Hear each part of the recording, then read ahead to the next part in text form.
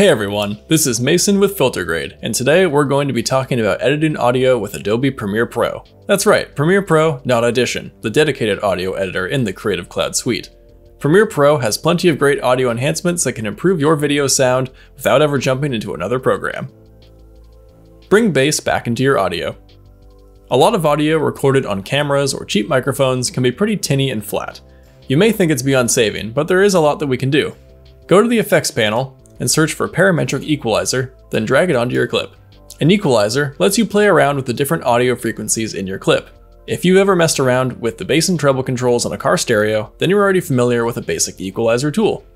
Once you've applied the effect, go into the effects control panel and scroll down to custom setup. Click the edit button. This will pop up with a full equalizer control panel. The left side has your low end, the bass, and the right side has the high end, the treble. Here's what our clip sounds like right now. Don't forget to like and subscribe. The first thing you can do, especially on tinny audio, is adjusting the bass curve higher. You can mess around with the exact amount until it sounds good to you, but likely around 120 Hz should be a good starting point. Don't forget to like and subscribe. Don't forget to like and subscribe. Don't forget to like and subscribe. That's how to fix tinny audio. The rest of these tips are more for audio recorded in standard microphones in more ideal environments rather than trying to save audio from a tinny recording. Compression. Compression is so named because it literally compresses an audio waveform, lowering the volume of loud parts and raising the volume of quiet parts until the audio is fairly consistent. This helps make your audio sound so much better, especially voices. When talking, we tend to trail off or speak with inconsistent volume. Compression helps mitigate the unfortunate side effects of this natural way of speaking while also giving your audio more of a crisp sound. Go to the effects control panel and search for multiband compression. Here's what our clip sounds like right now. Don't forget to like and subscribe. Go into the effects control panel and click on edit. And here we see our multiband compressor interface. It comes with a lot of great presets that might work well for you, so start with one of those if you're not comfortable with advanced audio editing. And here's what happens when we use the broadcast preset. Don't forget to like and subscribe. Already a massive difference. This should bring up the overall volume and balance of your audio, but it will also bring up the volume of annoying bass and treble sounds, so we'll need to cut some of those off. To deal with the bass, take the bass section on the far left and lower the gain until those rough booming bass sounds start to disappear. Don't forget to like and subscribe. Don't forget to like and subscribe. Don't forget to like and subscribe.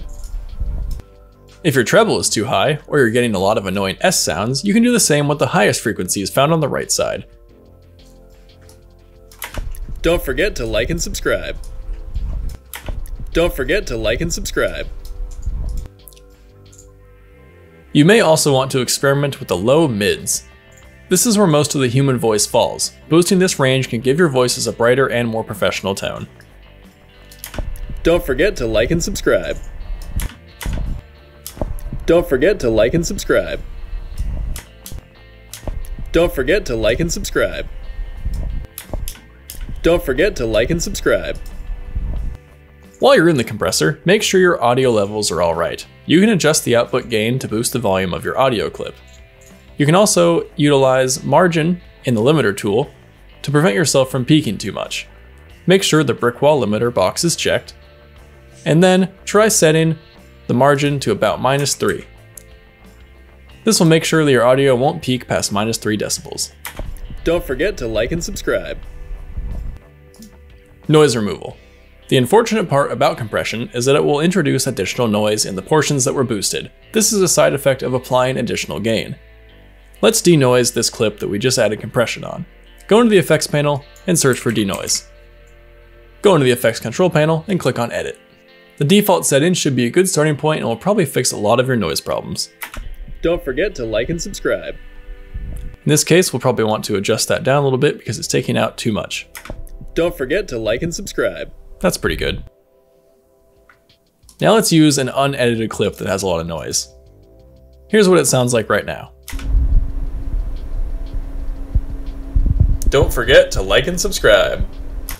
The kind of noise the denoiser gets rid of in cases like this is consistent background noises like microphone hiss, or fairly consistent noise like computer fans. This won't magically erase background noises like people talking or cars honking. Now let's go and add the denoise to this clip and click on the edit button. With the default selected, let's see what that did. As you can see, almost none of the noise that we heard before is in the clip now.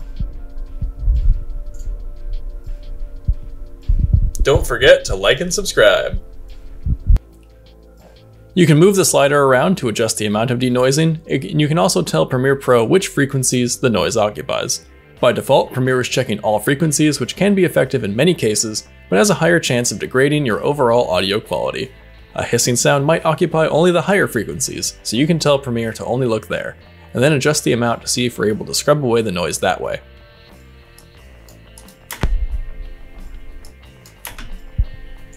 Don't forget to like and subscribe. If you're not sure if the tool is removing too much of your original audio, you can click on the Output Noise Only box, and hear if much of your original audio is being cut out.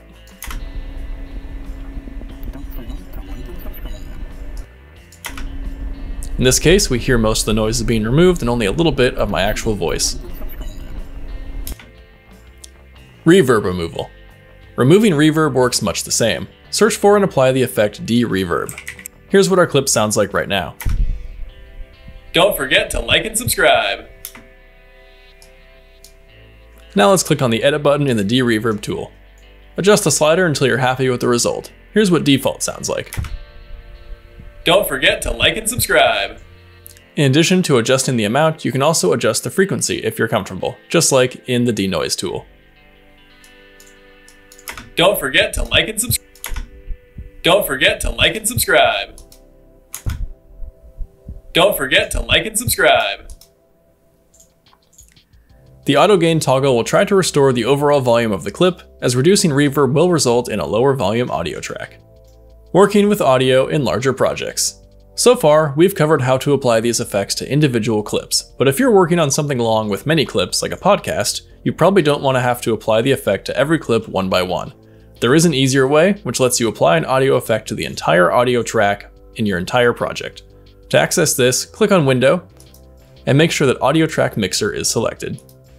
For whichever track you want to apply the effect to, click on the drop-down menu and you will see a list of effects. These are the same audio effects that you have access to normally. You can add the denoiser, the compressor, or any other effect. Double-click on the effect, and you'll see the same control panel that we saw before.